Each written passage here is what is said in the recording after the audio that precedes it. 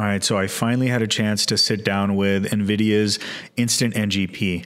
What is Instant NGP? Well, this is a bunch of free code that NVIDIA gives free to individuals to train their own neural representation.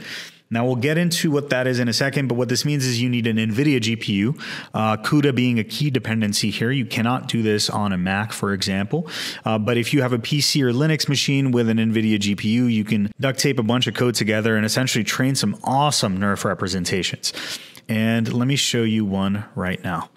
So this is an old photogrammetry data set. So to contextualize these results, let me show you what I'm working with here. This is about 100 photos captured with an iPhone 7 Plus, actually. So this is a pretty old phone and not even full resolution. This has been downsized to 1440p.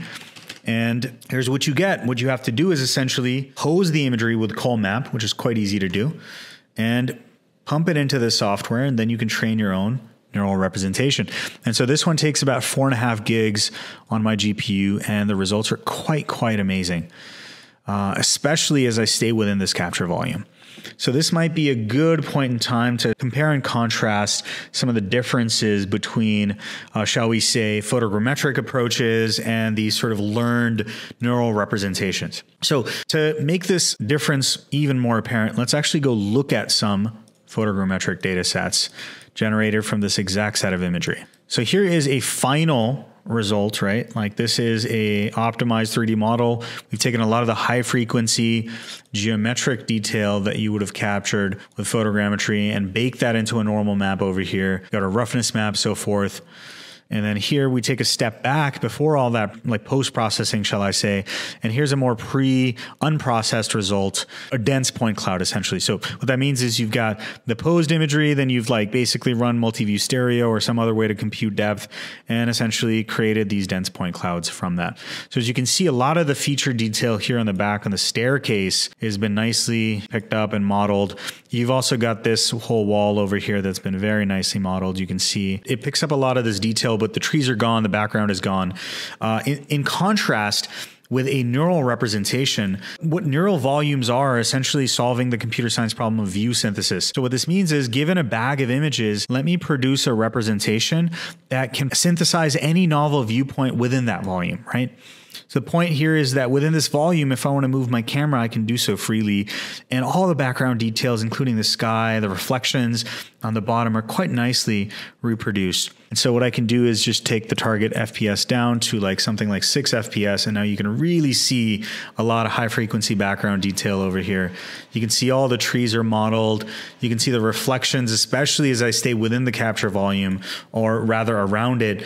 I got really good details here on the back.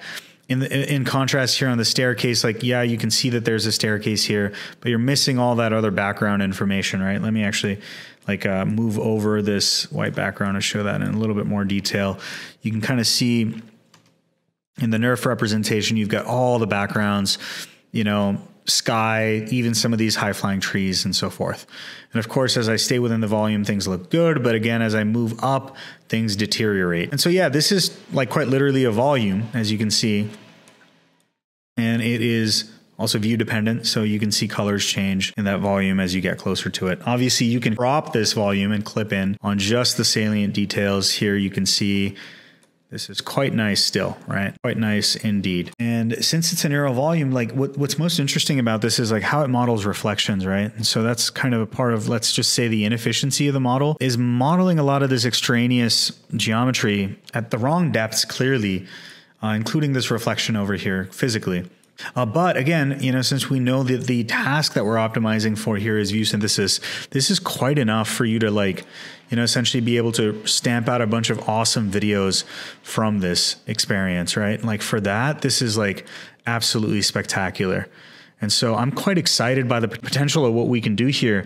Let me actually just show you very quickly. If I crop this down, we can also just like kind of mesh it. Let's see. Boom. And now you've got a photogrammetric mesh. And honestly, the result is not too shabby.